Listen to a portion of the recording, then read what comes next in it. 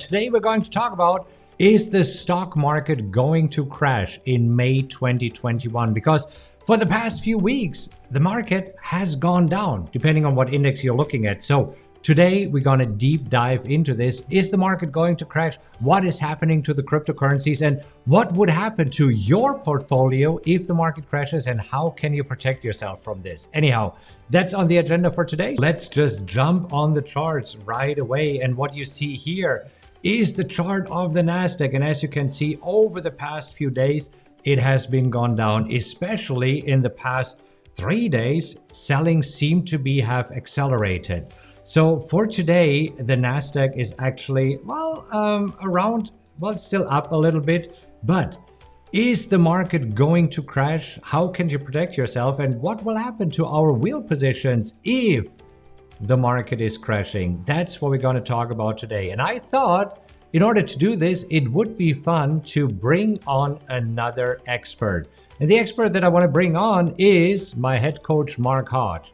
And as you see from his signature that he has in his emails, he's not only the head coach, he's also a professional piranha wrestler. Anyhow, hey Mark, welcome.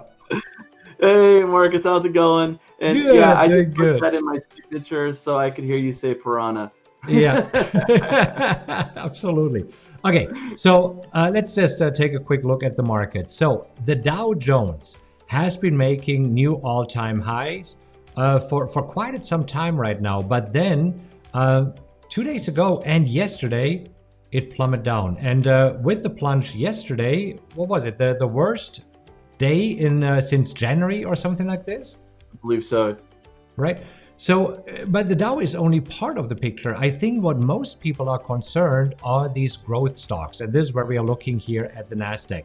And the Nasdaq had quite a significant drop. And people who are in, for example, invested in Tesla or in, let's just talk about SQ or any of these growth stocks. I mean, right now, these growth stocks have taken a beating over the past few weeks. Yeah, and you know, right now, this is what's known as sector rotation, right? What is sector rotation? Well, when everything's going great, interest rates are low, people are bullish the markets, they're willing to put their money in more aggressive stocks for future growth, stocks that you would imagine have, higher future earnings and have the potential to grow faster, even though they might not be even showing profits right now. And so that's where the money's going. Now, when you talk about inflation concerns and you talk about higher interest rates, that's when people get more cautious. And that's where the blue chips or the value stocks become more attractive because people are worried about future profits getting eaten up by higher costs and higher interest rates with these growth stocks. And so that's why the NASDAQ stocks and tech stocks are taking a bit of a hit. But as you mentioned, the Dow was sitting at record highs just last week. Right. And so I just want to put it in perspective a little bit. So right now I switched to a weekly chart of the Nasdaq. Let me just bring this up and zoom in a little bit because I want to see where are we right now. So if we are looking at, let's just go up there. Hold on. So with the drop that we had yesterday, we are down 8.47%, so around 8.5%.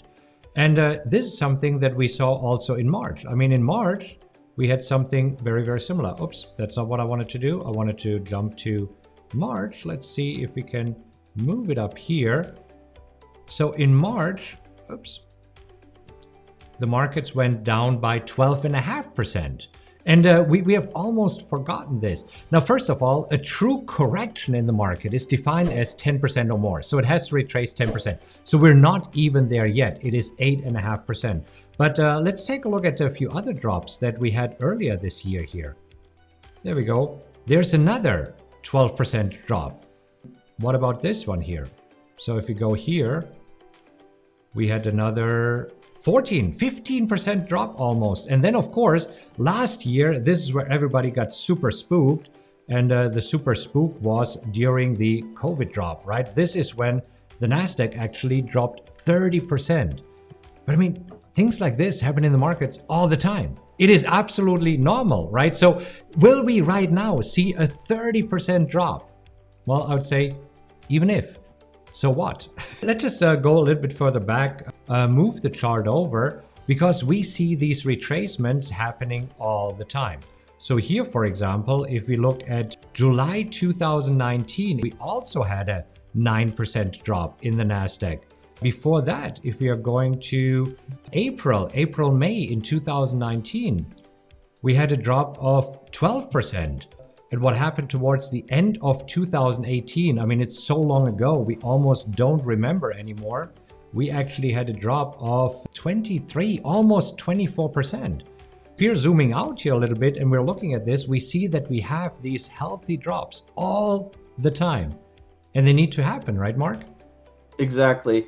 And I mean, that's a good point, Marcus. It's healthy for the market to pull back, to retrace, and it does create buying opportunities. So a 10% retracement or correction, that's normal. That's okay. A 20% drop is a bigger deal. The 30% drop that we saw with the pandemic and the initial move there, that's a big deal. You know, that's where people are getting fearful and they're pulling money out of the market. Right now, people aren't pulling money out of the market. Money might be going into blue chips, and then people might be seeing a buying opportunity in tech, but it's definitely not the same thing, at least at this point. You know what, Mark? Let's actually talk about this buy the dip, of what it means and why it exists. First of all, money doesn't disappear. You see, after we see a run up like this, or a run up like this, or even here making new all-time highs, I mean, traders who bought at this point eventually you have to sell at some point and take profits, right? So how do you do this? When you bought here at some point, you need to sell in order to take profits. Now, what happens when you're taking profits? Money, cash, is being deposited into your account. And the key question is, what do you do now with this cash? Let me actually go to a blank page here, because that's where we have kind of the holy trinity, where we have on the one hand money market accounts. This could be like CDs or something like this, where we are earning interest rates. So this is one way where you can put money in. And right now, well, what is the interest that you're getting, Mark? 0.1%, 0.15? Not much. Let's just say 0.2%. Right? Attractive. Then, of course, you have the stock market that you can invest in, right? So the stock market is another way where you can put money in. And finally, you also have real estate. So this is where we have this holy trinity, and money has to flow around from here to here to here to here. Did I catch everything? Yeah. So money is not just sitting in cash, because I mean, cash is trash, right? You might have heard about this. And since right now in the money market accounts, you're not getting any interest, well, this is why a lot of money is right now flowing into the stock market.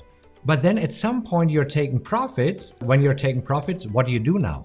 The real estate market is super hot. I mean, Mark, we talked about it the other day. I mean, houses are coming off the market, and within a day or two, they're being snagged up. So it is clearly right now a seller's market. In a seller's market, you don't want to be a buyer. I invest in real estate. I don't want to be a buyer right now. Mark, you had an example of something that happened in your neighborhood, right? Yeah, in Sacramento, it was, I think about a month ago, I believe it was 122 offers on just a normal 3-bedroom, 2-bedroom house in one weekend, with multiple offers over the asking price. And I want to say they even turned down a $500,000 offer because they wanted to extend the whole, process. But anyway, real estate's crazy right now. And Marcus, I mean, you were looking at even buying a resort. I know, and you can't buy a resort right now if you wanted to. I mean, I'm trying to buy an apartment complex. You can't. I mean, it's crazy, the asking prices that they're asking for it. So the other thing that is interesting about this picture is that the stock market and the real estate market both historically just go one way, and that's up. Same in the real estate market. It goes one way, and that's up. Now, what about interest rates? Interest rates, on the other hand, they fluctuate. Just like this, they're staying in a range. Who remembers the time when we had 10% interest rates, 9%? Was this in the 90s, Mark? Do you remember? I believe it was before the 90s. I think it was more the 80s. It's been a while. Right. So it has been quite a while.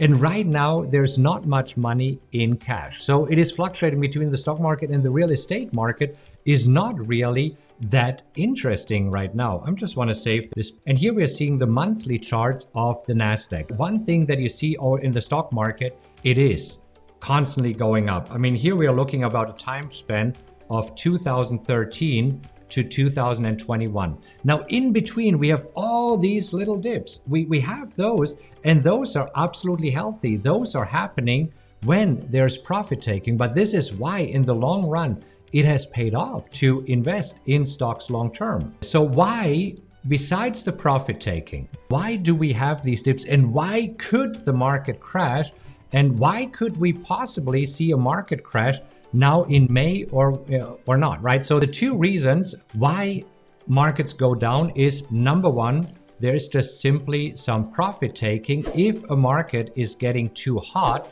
then profit needs to be taken out of the market. Now, the second thing is uncertainty. So traders don't like uncertainty. That's how you spell it, I believe, right? And right now, we do have some uncertainty going on, because let's talk about the economic calendar here. I want to bring up last week first. Last week, we had pretty bad news from the stock market. The unemployment rate actually jumped up from 5.8 to 6.1%. And that's not good for the economy. Because when people talk about the economy, right? How is the economy doing? Well, there's actually the one key indicator, Mark, is jobs, right? When you say in an economy that is doing good, unemployment is low. This is where last year when we had the pandemic starting, it was just going up like crazy, the unemployment rate, and it was going down. And we thought, oh, you know what? We got it under control, but now it is going up. So one thing that traders are concerned about when it comes to the market is unemployment. The other thing, Mark, and this is what has been spooking the investors this week, is inflation, right? So inflation is the next spooky thing. And inflation, the Fed has a target of 2%. What does it mean? Year over year, we are okay with prices going up by 2%. Now, Mark, let me ask you, how does the Fed control inflation? How do they do that? With interest rates. With interest rates, right? There we go, interest rates. So what the Fed does is, if inflation gets high, they start raising interest rates, and therefore inflation usually goes down again. And this is where right now there's the tricky part, because we need interest rates low, because low interest rates are leading to jobs. How is that, Mark? How do low interest rates leading to more jobs? And I think, you see, this is why we're doing it today. I think it is super important that you understand a little bit of what's behind the market, so that you don't panic when you see the market going down for 2 days in a row and dropping maybe 8% in a week or in 2 weeks. How do low interest rates create more jobs? Well, first of all, lower interest rates allow companies to borrow money cheaply for expansion. And this is why you hear about these value stocks versus growth stocks. So today, everything is pretty much in the green, but usually you see up here, all of these stocks are these so-called growth stocks. And down here, you have the value stocks. Also, growth stocks are usually in the NASDAQ. Value stocks are more in the Dow. This is what you see there. So especially these growth stocks, how do you grow a company? By borrowing money. And as long as interest rates are low, it is easy to borrow money and to grow to have healthy profit margins. Now, if interest rate starts rising, this is increasing your costs. And when the costs are increasing, it means that profits are decreasing. This is the point, and this is what it all boils down to. So it's just, I think, interesting for you to see how this all ties together. So I want to switch back to a daily chart here, because now the question is, okay, what do we do when the market is going down like this? I mean, Mark, we have several trading strategies, and one of the trading strategies that we really like to trade is the wheel strategy. So what do you do when it is going down? Yeah, well, one of the good things or a benefit to the market falling is that when the market is dropping or there's uncertainty in the market, then that means that options are getting more expensive. So options are a derivative and they are based on stock prices. And when the market is just kind of going up, things are complacent, nobody's worried, options prices are cheaper. But when there's uncertainty, they expand, they get bigger, which means that we get to collect more premium. So, I mean, that's what we were doing this week. We were selling options on some stocks that we liked, and that took advantage of the opportunity, took advantage of the drop. Absolutely. So a few puts that we sold is, for example, on Apple. We sold the 119 put, and as you can see, this was just perfect. We got a lot of premium for it on the way down, and now Apple was bouncing back today. So I know that you already closed it. You bought it back at 90%. I'll let it expire worthless. So this is one of the trades that we did. Another trade that we did was Boeing. So Boeing here also really a good trade. As Boeing comes down, and especially over the past few days, as we had the dip here, this is when we can make a lot of money selling options. And so we sold the strike price of $217.50. So if Boeing stays above $217.50, we just keep the premium. Otherwise, we are getting assigned. So then we have, of course, LVS. LVS is actually one of the stocks where we are assigned. So we bought it at $58. Right now it is trading at $56.17, but we were able here now to sell calls. So this is what we did earlier this week. So we sold a call with a strike price of 59. Then we were able to buy this back today. So if you know how to play the markets, it is actually a good thing when the markets are going down, because this is when you can pick up some really nice stocks. So we'll talk about Ride here in a moment, but I just want to show these trades that we entered this week. We also picked up Snap, and again, Snapchat was going down, so therefore we picked up the put. We sold this with a strike price of 47, expiring tomorrow, and as you can see right now it is trading at 51. So this is great. And then we also had SQ. SQ is pretty interesting because SQ, we talked about it earlier, really seems to be bound to Bitcoin here, and Bitcoin right now is tanking. Yeah, this one does have some exposure to Bitcoin. I think it was like 150 million or something like that they, not the 1.5 billion that Tesla bought, but they have some Bitcoin exposure. So the lows today that were established with SQ were lockstep, same move that Bitcoin saw.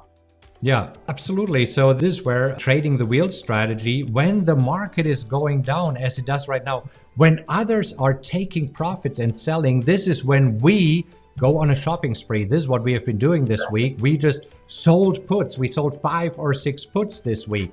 Then based on what the stock price does, you might or might not get assigned. And then number 3, when you are selling calls. So as the market is going back, you're selling calls. And I mean, this is just a strategy that we like to trade. It's not for everybody. It's not for everybody because while you're having these stocks, you can experience a drawdown in your account. So you can have a huge unrealized loss. For example, so let's just talk about it. Ride.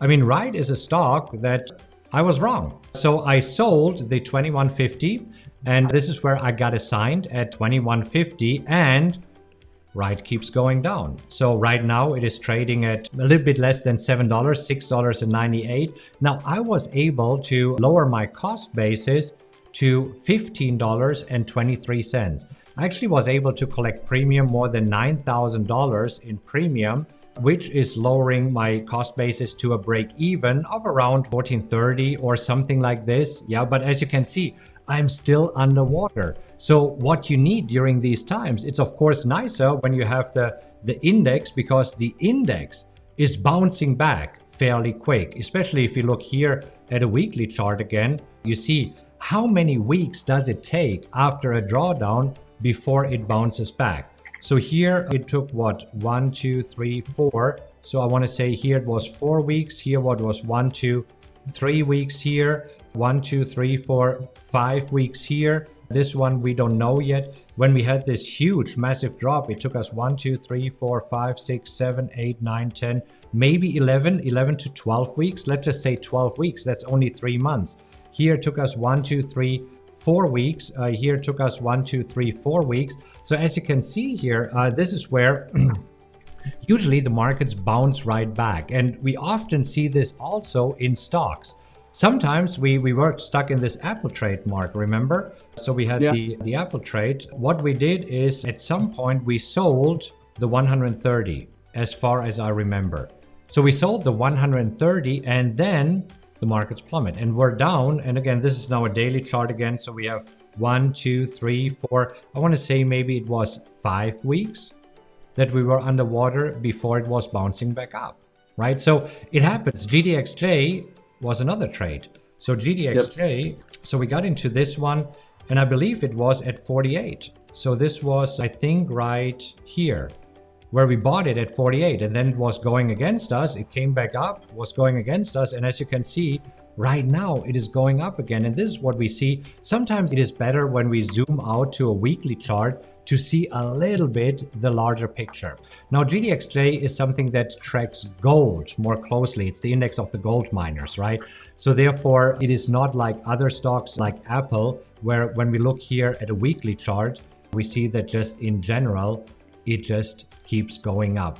So the question is, okay, should we be concerned about a crash? First of all, having a retracement here, this is not even a correction. Having a retracement of 8% is nothing. I mean, unless we start seeing something like we had here, 15% or 12% or 12%, or if we are going back in time, if we are going before the COVID drop, where we had 9%, 12%, 23%.